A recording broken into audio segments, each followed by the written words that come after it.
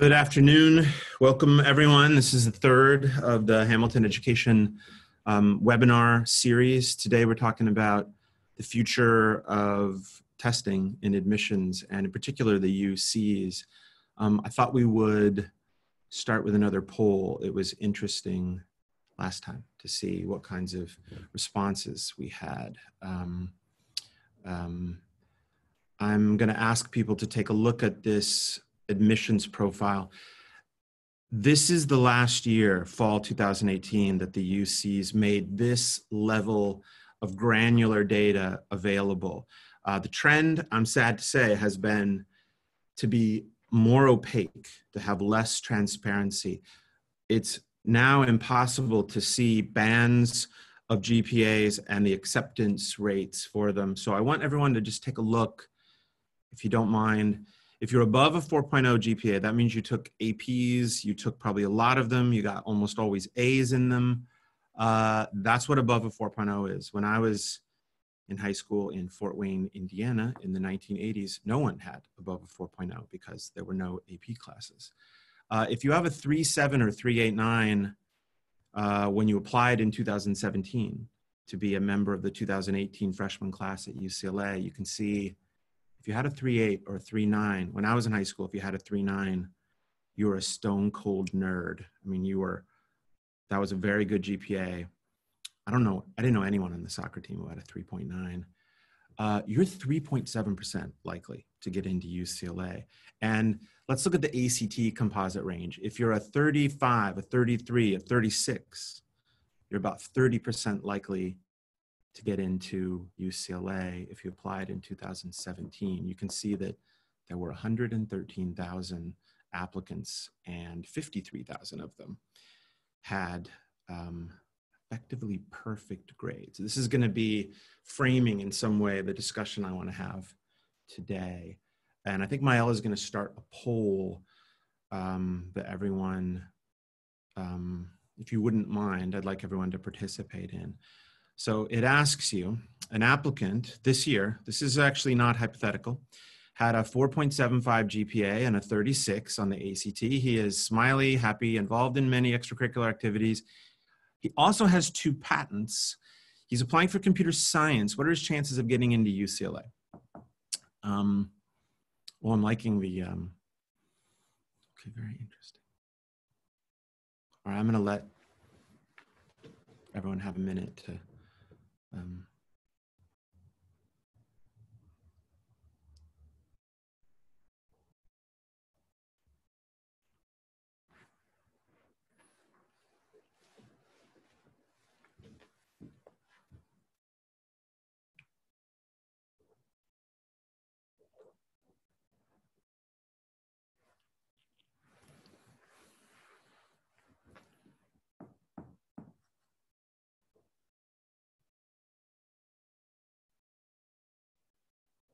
okay. The majority so far are siding with 75%. And the next biggest group is saying maybe about a 50% chance. All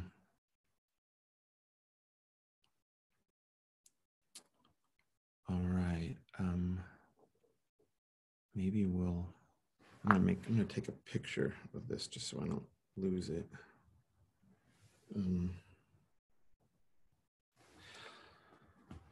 Okay, it looks like most people think 75%, a slightly smaller group think 50%, a few pessimists say 10%, a few optimists say 100%. All right, Maëla, can you remove that poll?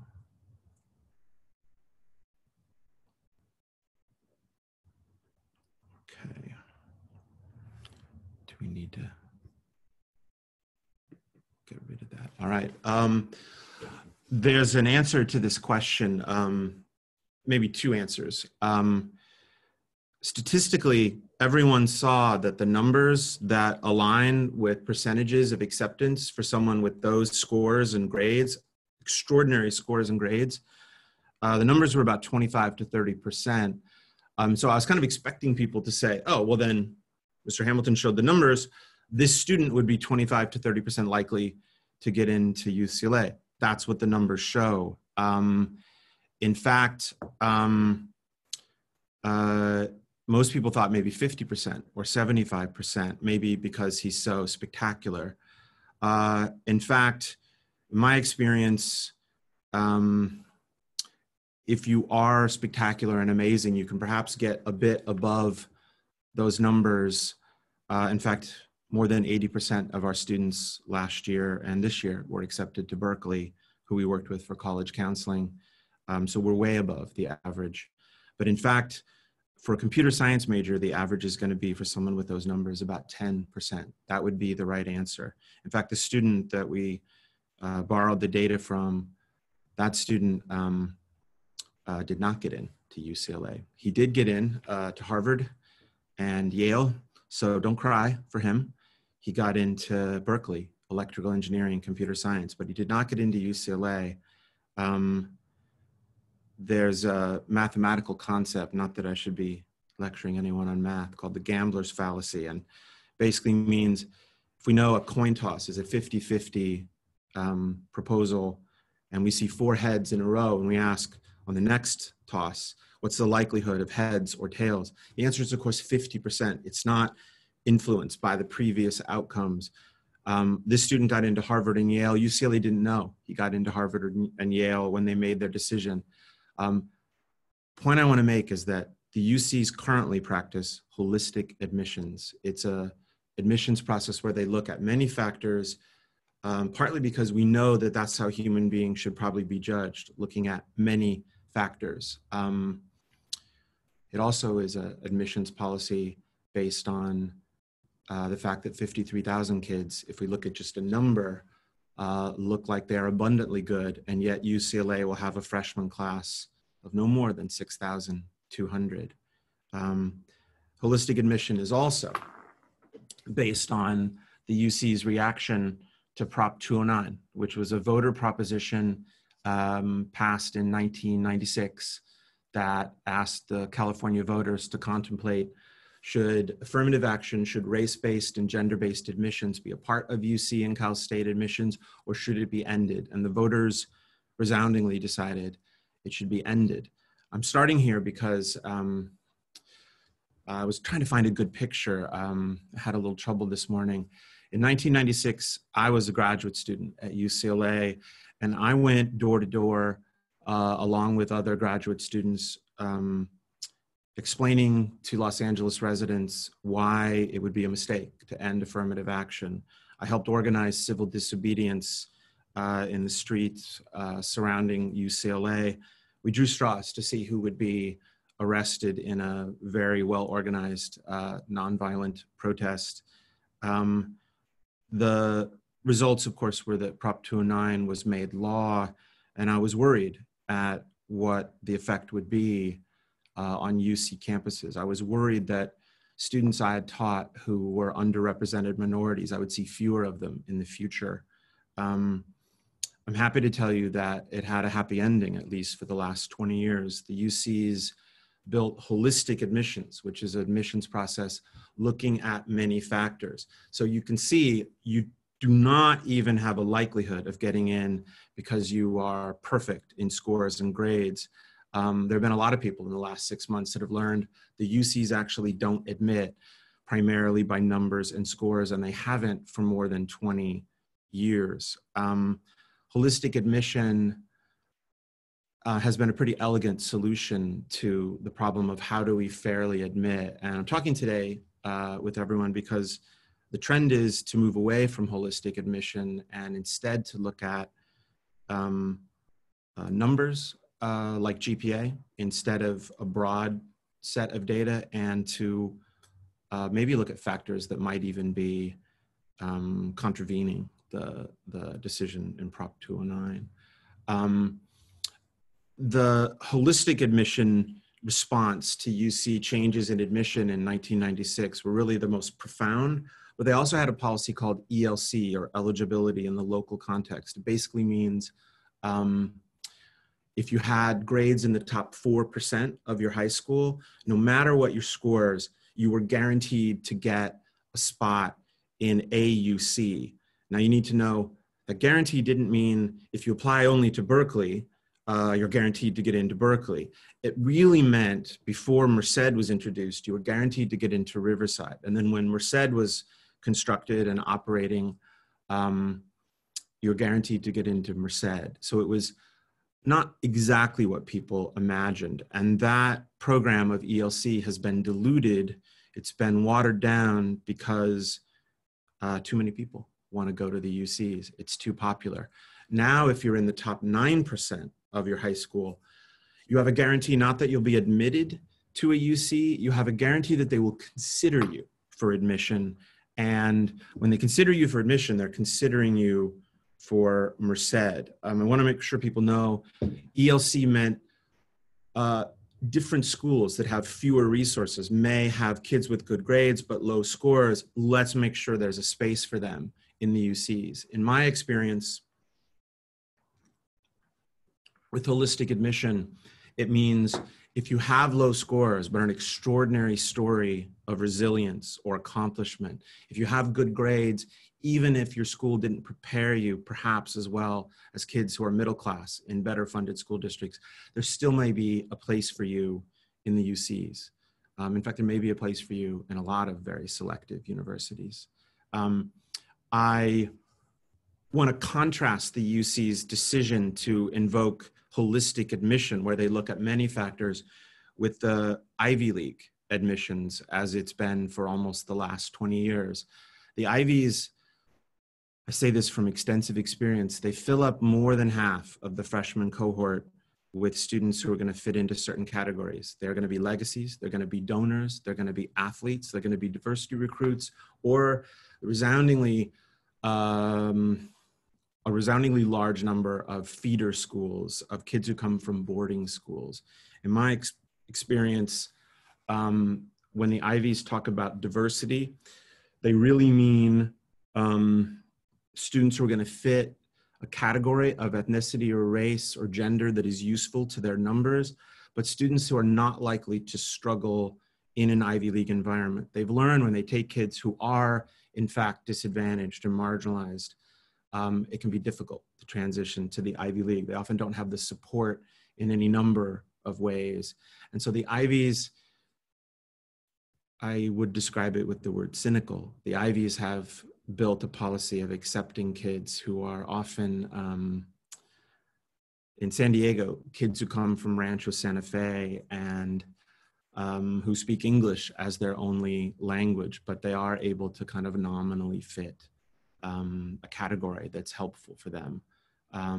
They want people who will pay full tuition and will come to Ivy Leagues. I'm going to leave it to others to argue about the ethics or the merits of admitting a student. This is a real story, a student whose grandparents on one side were from Spain. Technically, that person is, in a way, Spanish.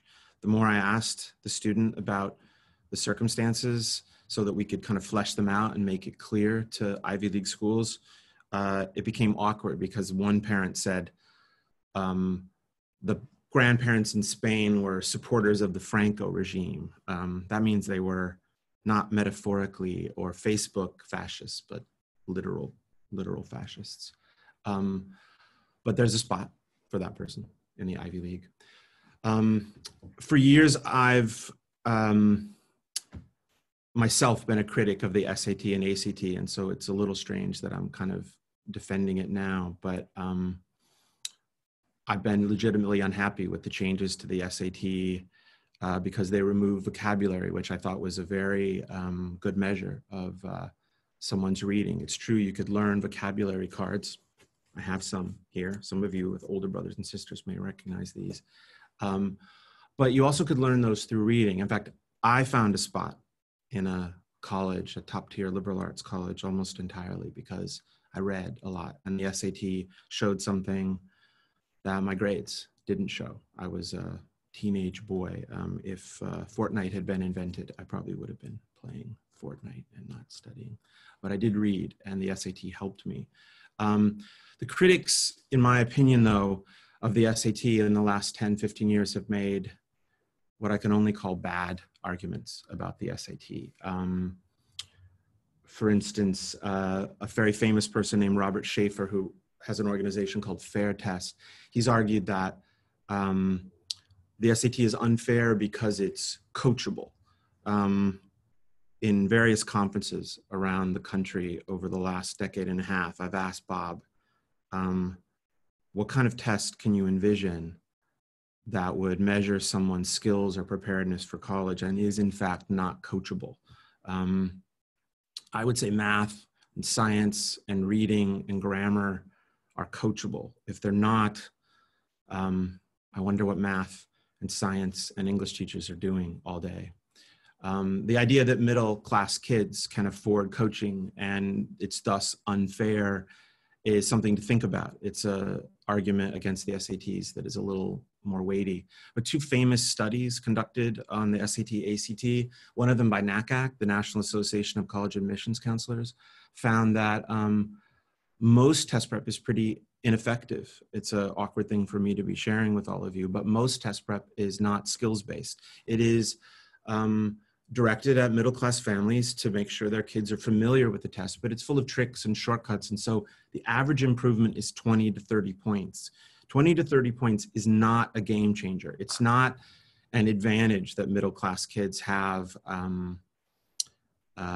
test prep if most people are doing prep that gains them 20 or 30 points.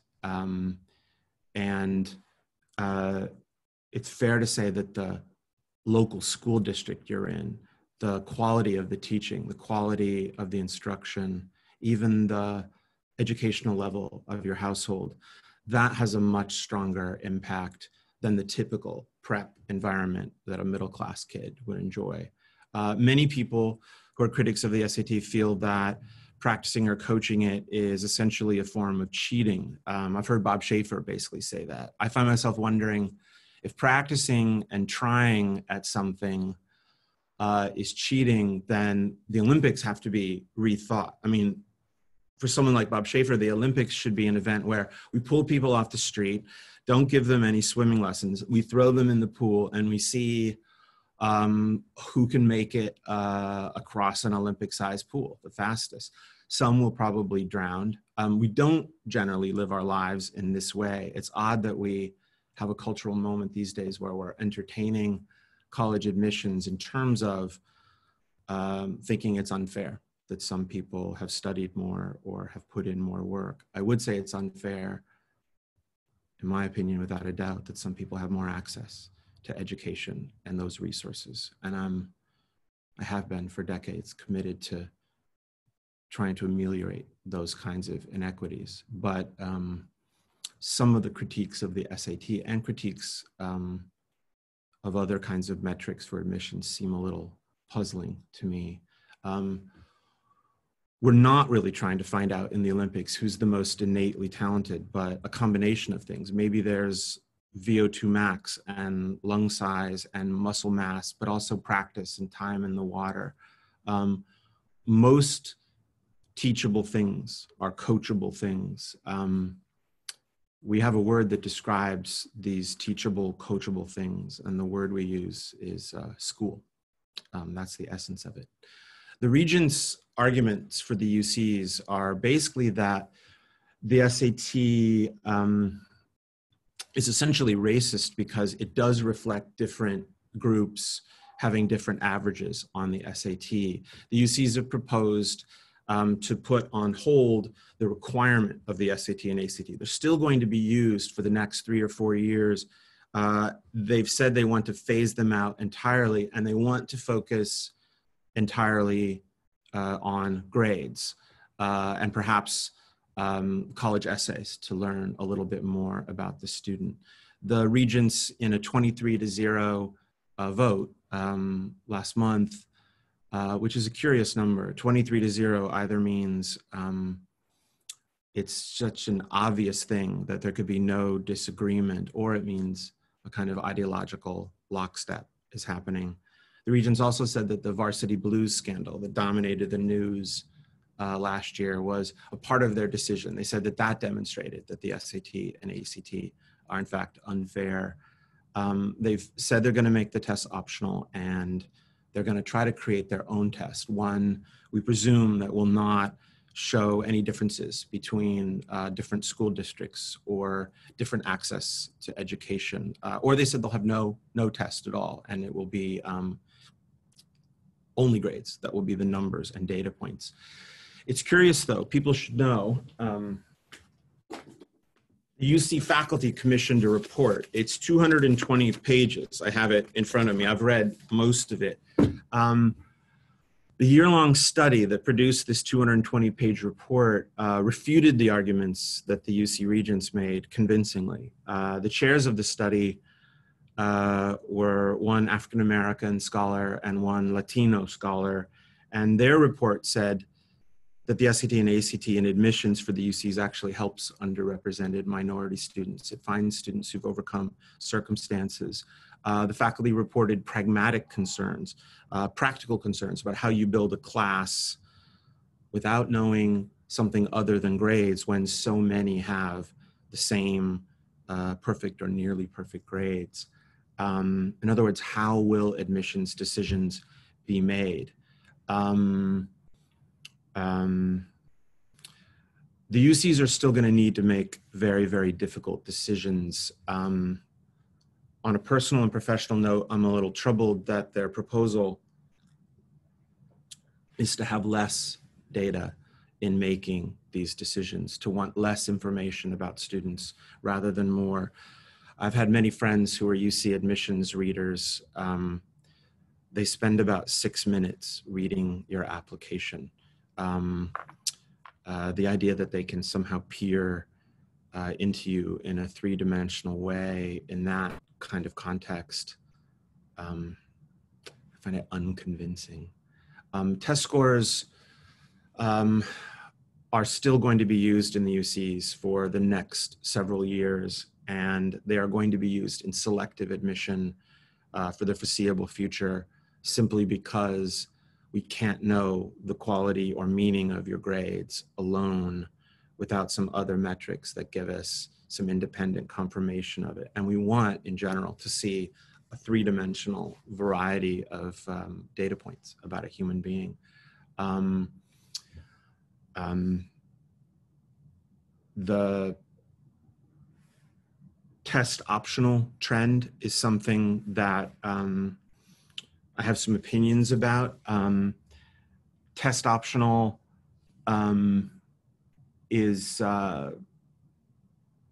depends on how you look at it. Test optional for University of Chicago almost certainly meant that they want more applicants that might be scared off by submitting an SAT or ACT. Again, I'll leave it to others to debate whether this is a noble thing or not, but the vast majority, more than 90% of students who got into U Chicago submitted SATs and ACTs. So for most kids, you're gonna need them.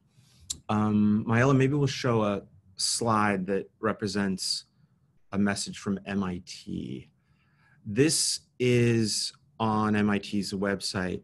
MIT recently meditated making subject tests optional, and then decided actually they're going to just get rid of them. Now you should know, subject tests have been over many studies proven to be the most direct, the most convincing measure of a single subject. I mean, this is not counterintuitive. Subject tests have the strongest predictive value of success when we see what students are intending to study. Maëla, I'm getting a message that says people aren't seeing slides. Hopefully people will see those slides. If you can't see the slide, I'm gonna read it. I can see it. It's a MIT message, and it says, I took the subject test. Can I submit my scores for your consideration? MIT is refreshingly honest, even if in some other ways baffling. MIT says, no, you can't submit scores because in fairness to all applicants, we won't consider them for anyone. We think it would be unfair to consider scores only from those who've scored well and therefore choose to send them to us. They're neither recommended nor optional. They're simply not a part of our process anymore. I admire the honesty because they are saying, of course, these are, if we make them optional, it'll benefit the people who send them in. And so I want you to consider that for a moment. When you see that scores are optional, MIT is saying, well, of course they would benefit people who send them in. I sometimes tell kids, an engagement ring is not a matter of law. You can ask someone to marry you without a ring. It's optional, but you know, go ahead, try it, see how that works.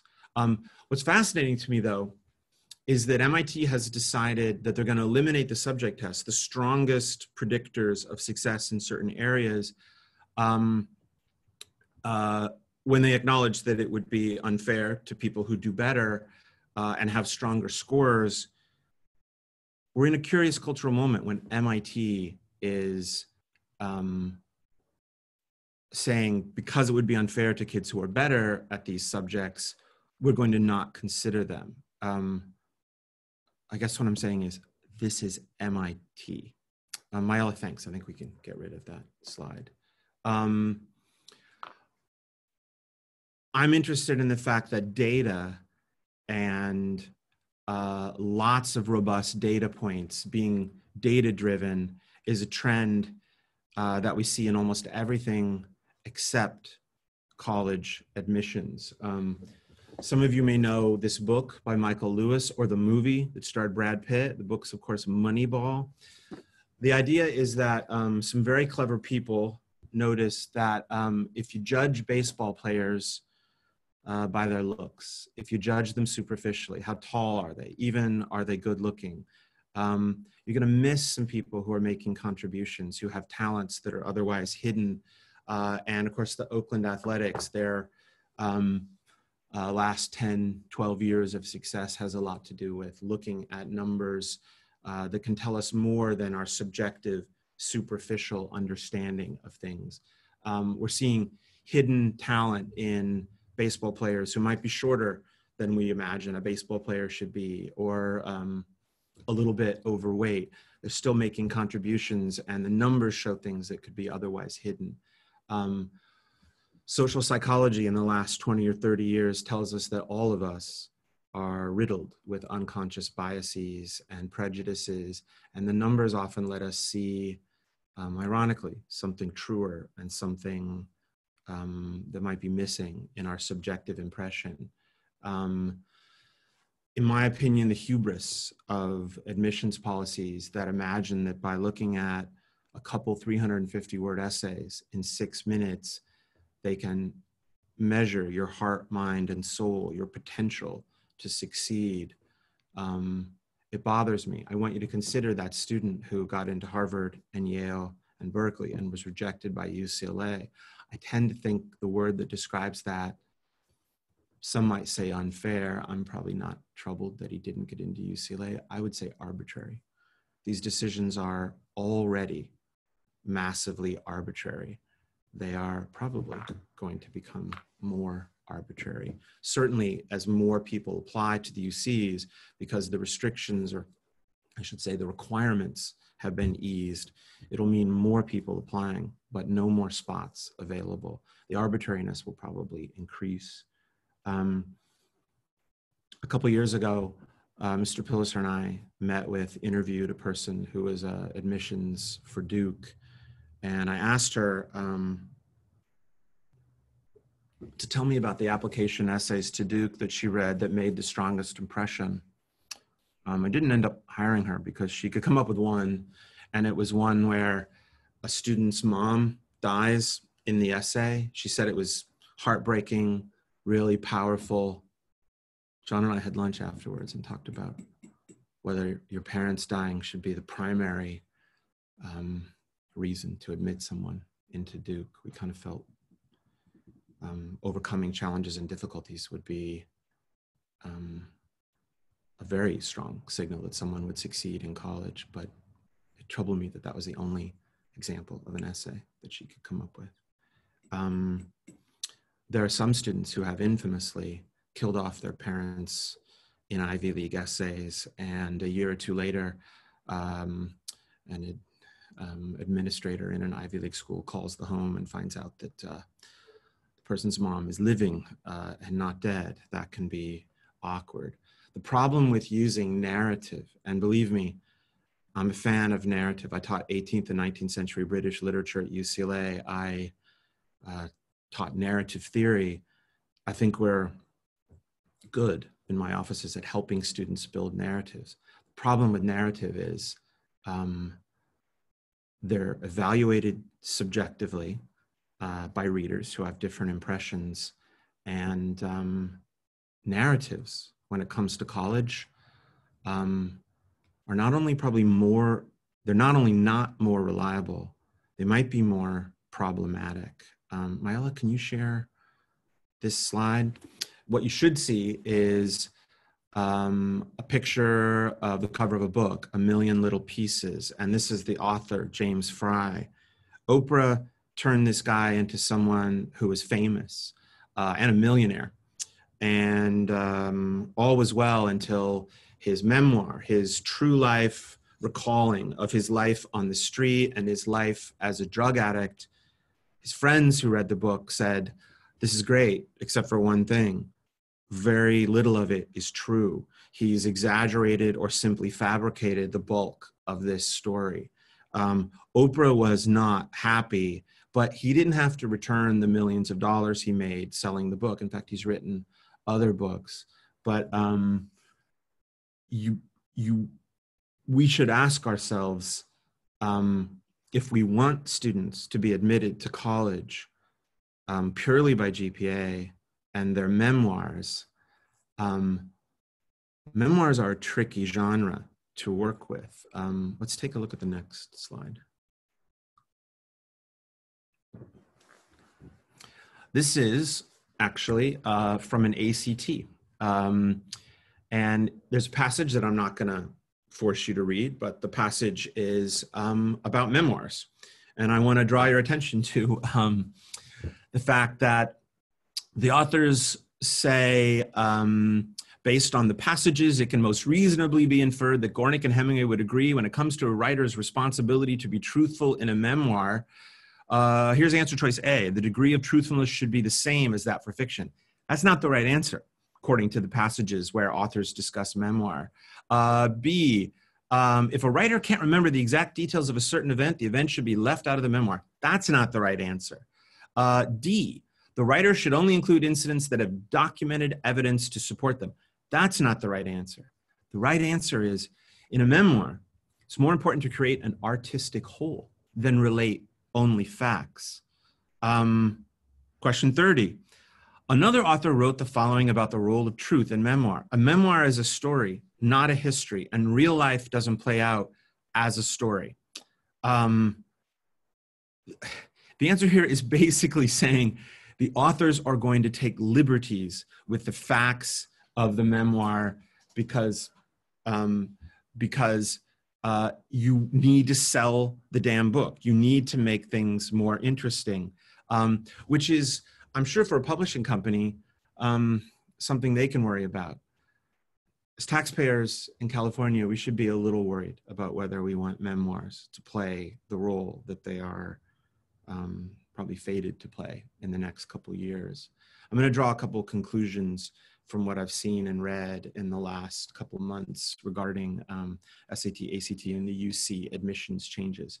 The regents, but of course not the faculty, believe that the tests are unfair. Some even said the tests are racist, but the UC faculty came to a very different conclusion in a very racially diverse group of people who did a year-long study. I'm going to try to stay out of that debate. It sounds dangerous. I will share this opinion with you. These tests almost certainly reveal inequalities in access to education. They're almost certainly the product, in some sense, of systemic racism, whether it's redlining of neighborhoods in decades past, or even the residual effects of colonialism or slavery. The world is not fair and equitable. The question would be, how do we make it more so? And the question is, in this instance, should we fix these problems by changing the way we fund education? Should we make it more equitable? Or should we simply get rid of the metrics that reveal these inequalities? That seems to be the path, the easy path that the UCs have taken. The Varsity Blues scandal, many have pointed out, does not prove that if you're very rich, the SAT will reflect that. It almost certainly proves, even if you're very rich, very wealthy, and very privileged, if your kids are lazy and uninterested intellectually, they won't do well on the SAT or ACT. And to get a good score, you'll have to cheat. That's why they had to cheat, because being wealthy itself was not an inherent advantage. One concern, of course, about the UC's decision is, how will they make admissions decisions given the problematic nature of personal essays, the difficulty sorting through them, their permeability in terms of fact and fiction, and the fact that grades, good grades, are so common as to be almost meaningless in applying, and good grades tend to be easier or harder, depending on what school you're attending. The grades reflect a stronger or weaker school system. If they're making decisions using only grades, again, there's 53,000 people with fantastic grades applying to UCLA with GPAs well above a 4.0 to make a class of 6,000, maybe 6,200. Tutoring and more APs. Wealthier kids have more access to tutoring and will be in school districts that offer more APs and thus a stronger GPA number. If they use personal narrative more heavily, I promise you wealthier kids are going to have more help. Most teenage essay writers need a little help.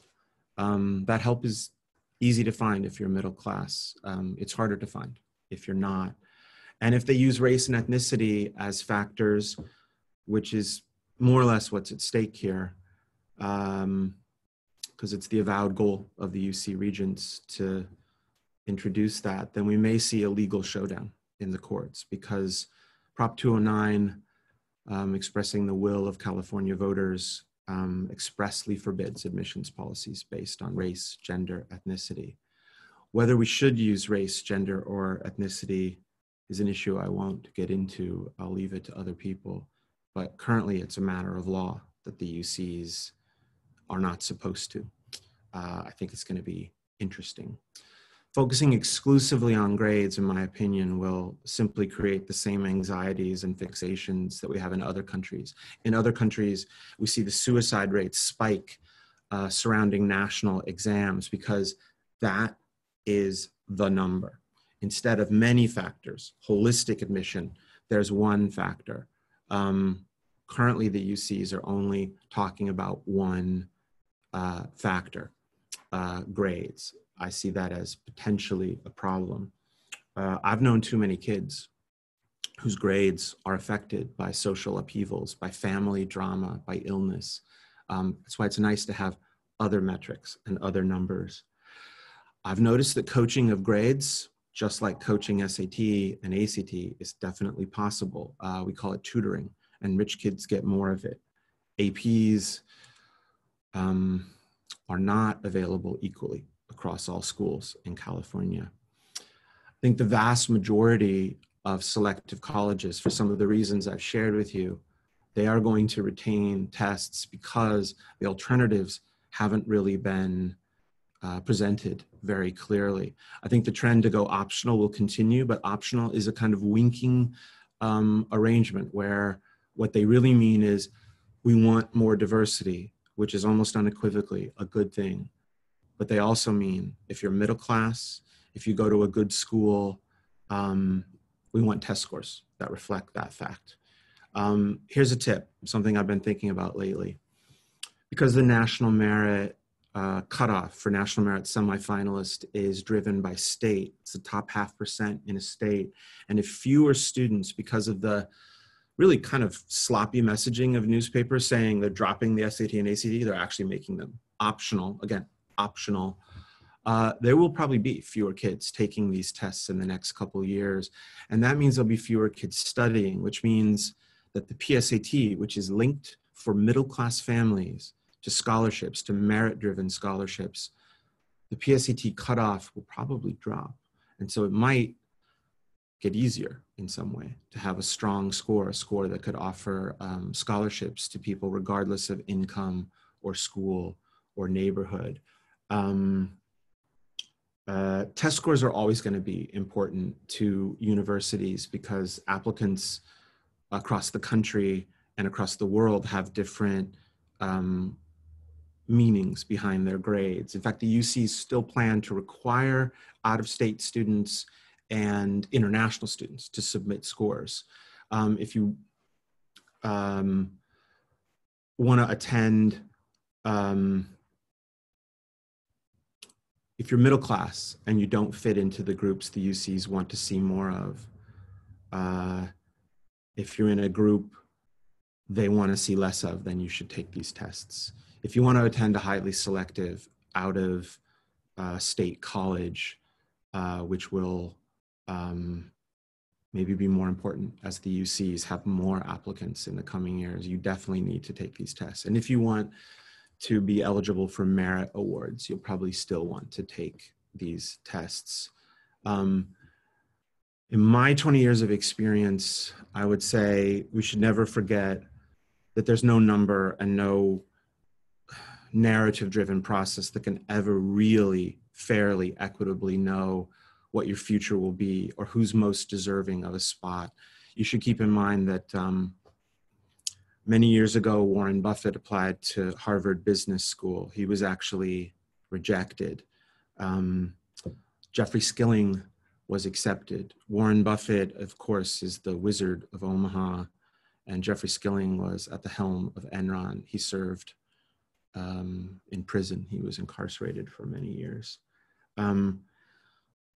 Scores will continue to matter for most of my students, for most of my clients, and they absolutely will if you're applying to any schools outside of the UC system and within the UC system for the next several years. And we may find that the regents have to revisit this decision because it may in fact contradict California state law. I would say this though, you're not where you get in. You are always more than that. And you're always going to be more than a score, even for the most selective universities. You are in some sense your story, but there's no story, no single story that can fully capture who you are. So it's why we have kids apply to a variety of colleges and why in the United States with 4,000 colleges and universities, there are many, many, many paths to building a future where almost anything is possible. I'm going to try to answer some of the questions that we had that are sent to us previously. To conclude, does the UC require the SAT essay? Up until the last month or two, the answer was yes. Recently, the regents decided no. It's a little puzzling to me because this is the only measure they have in a timed, refereed setting of what your writing is like without coaches, without help. You can't get help. The SAT essay is meant to show that. It's strange that the trend has been for more students to make it not necessary or not consider it, but just have to tell you, the UC have decided they don't absolutely need it. Someone asks, are colleges going to come up with specific selection tests instead of the SAT? You know, they used to. The Ivy Leagues used to have their own admissions tests, just as Oxford and Cambridge do. The problem is those tests have advantages that are much more profound to people who have prep and training. It will be more burdensome on students with fewer resources if there are multiple tests to study for. And the larger question, how you come up with a test that measures readiness for college, but doesn't reflect that different students have different access to what makes you ready, which we call school. I don't know how they're going to do that. I would predict the UCs are going to have a little trouble coming up with their own test. I think they're, again, kind of winkingly saying, we just want to get rid of it. You could argue that the UC regents don't really care as long as they get a larger proportion of the students in categories that they want. Our SAT subject test is still an important part of the admissions process. For engineering and computer science students, they absolutely are, especially the Math 2 subject test. Most engineering admissions involve engineering faculty on a committee. They really want to see some objective measure of your math abilities and scores. And for many, many science schools, they're still going to be interested in subject tests, although the trend is to, again, make them either optional or, in the case of MIT, just not required or considered. But again, MIT will never have an admissions process where there are no numbers. And if they do, I would say there'll be a kind of alumni rebellion going on. Can you talk about the latest SAT, ACT exams and possible exam dates? It's difficult because we don't know what the future holds regarding COVID-19. I can tell you the August test dates look like they are planned, they're going to happen. Students should be 6 feet apart from one another when they're taking exams anyway. It looks like seniors are going to be prioritized for August, and then after that date, other students who are 10th or 11th graders are probably going to have more access, which is good because October is probably a good time for many students who are 10th going into 11th to take in the October of 11th that test. Here's a marvelous question. I love this one. Do private colleges such as Stanford look at anything besides GPA? I'm a little puzzled that anyone would still ask that question, but there are 36,000 high schools in the United States, and there are 36,000 valedictorians. So if Stanford only looked at GPA and they said, we're only going to accept the #1 kid in terms of GPA from every high school, they would be missing, okay, who's a leader, who's got a spark, but they'd still have 36,000 kids, and they have 1,650 spots. So the answer to will colleges such as Stanford look at anything besides GPA is hell yes, absolutely. Does it look like the PSAT will be given this year? Yeah, unless schools are shut down in October. That remains to be seen. What's the best time to prepare for and take the ACT, SAT test? My opinion and my experience, after you've mastered all the subjects that are on the test, for most of my students, that would mean after IM3 math, after Algebra 2 or Algebra 3-4, they're interchangeable. After that, that usually means the summer between 10th and 11th, and that means taking them in the fall of 11th. That would change if your math is on a slower track, and it might be sped up a little if your math is on a much faster track. What's a good score? For the SAT, a minimum score, dangerous thing to talk about, but I will say for middle-class kids who don't fit into any helpful categories, their parents are not legacies, they're not donors, 1,500 on the SAT is pretty good. And 33 or higher on the ACT. And finally, if the ACT and SAT are optional, what will be valued more? Everything else. Everything else. Your story will probably, I mean, it's safe to say now your story is almost always more important than your score, because a lot of people will have the same score. You need to make sure you don't have the same story. Thank you everyone for joining us today. I appreciate you sharing your time, and I'll try to answer further questions later if we can. Thank you.